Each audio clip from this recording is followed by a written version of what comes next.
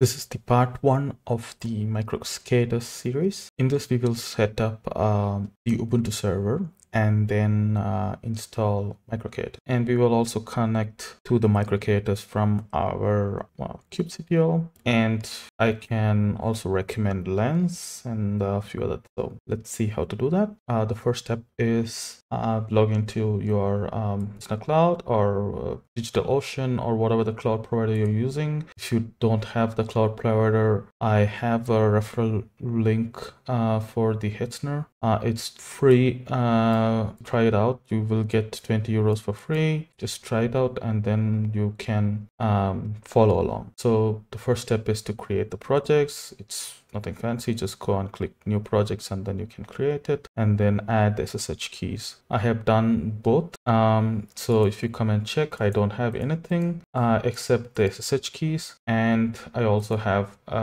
IP address which is connected to the DNS so that it's easy to set up for myself. I will explain how to set up the IP address as well. So first, create the project. The first step is creating the firewall. So we have to open the port 2020 because that is the SSH port, and then we need port 80 because that's the HTTP port, and then another port is 443, and then the third is 16433. So this is the Kubernetes port.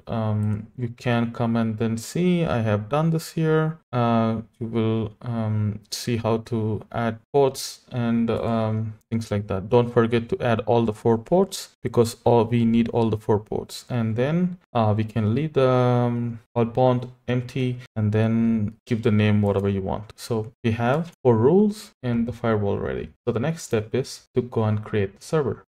Create the server. I select location Nuremberg because I have the IP there. You can select whichever location you want, and then I am going for the Ubuntu, and I'm going to buy this 4 CPU 8 gig version. I will select the firewalls, assign the existing IP. This is the IP which I have configured, and then give the name as kdev1.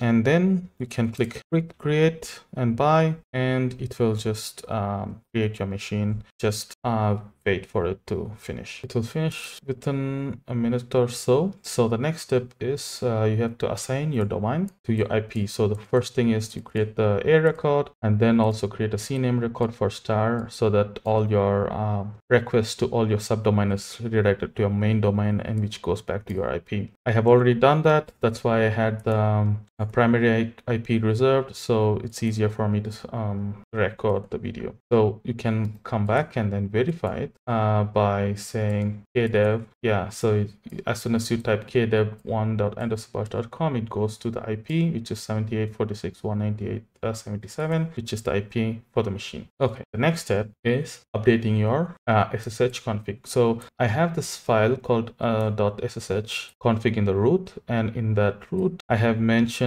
the host as kdev, and then I have added my identity file as my SSH file.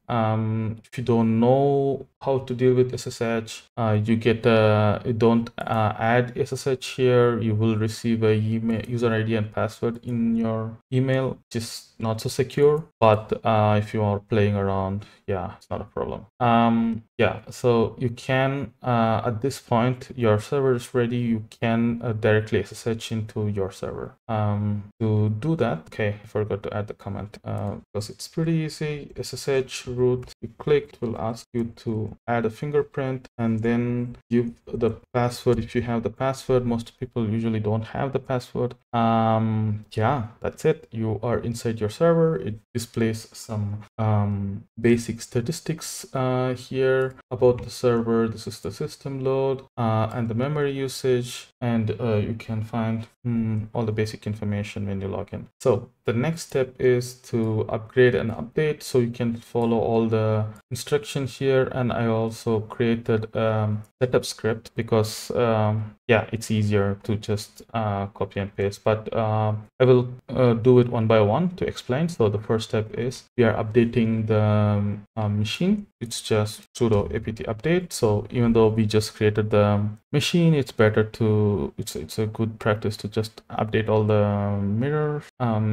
package manager, and also upgrade in case if there is any updates available for the packages which are already installed, which we are. So just give S. The internet is very fast, and then the machine is also reasonably fast, so it will be done in like a minute or so. Okay, our update is ready. So the next step is to install snapd. So we are going to use snap to install the Kubernetes installation. So the MicroK8s is distributed as a snap package. It's just single snap package. You just say install the snap, the entire Kubernetes is packaged as one thing, and it just runs, so it's easy to install and update. And this is the version of the Kubernetes. So if you go to MicroK8s website, getting started, you will see that the channel is 1.2.5 because at the time of the recording that is the latest Kubernetes version. Yeah, so that's what we are going to do. We just use that as snap package, and then it just downloads the MicroK8s and installs it for you. Okay, it seems like the MicroK8s is installed. Let's go to the next step. The next step is joining the group. Just copy and paste the command, and then give the proper permission to the kube file. And the next thing is sign in as the user. Perfect. We have done all those things. Now just check the MicroK8s is ready. Yes, it's running. You can see the add-ons which are enabled here. So we don't have so much enabled. The package manager is enabled, the Helm is enabled, and the Helm 3 is enabled. Everything else is disabled, which is what we need. We will enable things one by one. You can also go and then check the number of nodes, which in our case is just ours. And we can also create the alias so that we can just type kubectl instead of MicroK8s kubectl. Now if you go and then ask for the cluster info, it says 1643. That's the port we opened in the firewall, if you remember. Okay, so now make sure you install the kubectl tool in your machine. So if you open this URL here, you will see that the kubectl is the command line tool. You don't have to log into the machine to manage the Kubernetes cluster. You can use the kubectl tool to manage the cluster. So here is the install instruction for Windows, Mac, and Linux. Click on the Windows, and you have a lot of ways where you can just download and use the kubectl. So yeah, just follow these instructions. You can use Chacos, kube. There is also winget.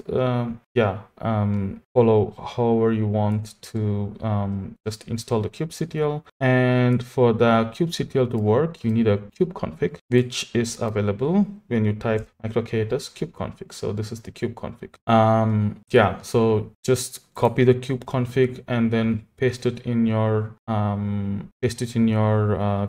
machine, wherever that is, and it will just work. So once that is done, let's enable all the add-ons. So I'm enabling DNS, so ingress, Prometheus, that is for the data collection. It monitors the cluster and then provides charts, and then cert manager for the let's encrypt, host path for the storage. Let's see, and now enter. This will enable all the add-ons. It will take a while. Let it go. Don't stop anything in the middle. It will enable all the things, set everything up, and then we can move on. Okay, all the add-ons are enabled, and we also have storage enabled, DNS enabled, ingress enabled. So everything is enabled right now. So let's go and check the namespaces first.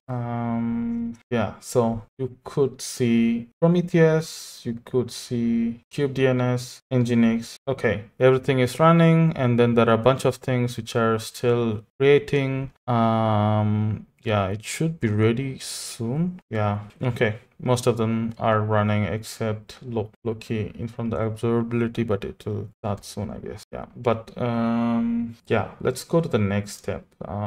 So this is a setup script I created while testing out. So this is like all the steps we did. So if you don't feel like typing it one by one, just put it as a setup.sh and then copy and paste and then run it. It just does everything for you. So as I said, you can view the config and then paste it in your kubeconfig file. And there's also Lens. It's a really cool tool where you can actually you have a GUI, graphical user interface, to manage your cluster, which is pretty nice. Now let's try to install Omaizish, because I kind of like autocomplete and my command validation, things like that. So I usually install Omaizish in my shell, and for that it's a pretty easy setup. You just update the packages and then install the Z shell, and then in this one single command you will be able to get it. I have already done that, and then now installing the syntax highlighter plugin and also the auto suggestion plugin. Just helps you to type things easily.